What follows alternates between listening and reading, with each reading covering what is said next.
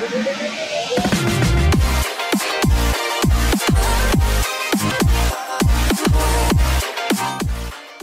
guys, welcome to my channel. This is Iyke, and today we're going to be looking into this task. It says change your working directory to root, then delete the file ready to be removed. So to delete this file or to handle this task, we just have to get our sandbox, then click on your web term. Alright, so here we're going to change to our root folder as we are asked, cd root.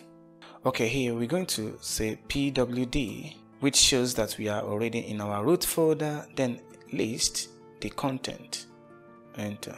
We are actually asked to remove the ready to be removed. So to remove this file, we just have to use the command rm, then followed by ready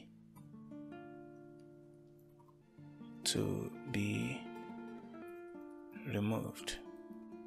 So enter pwd ls. Now we have succeeded in removing this file, so we're going to check our code. So they are very correct. Thank you so much for watching.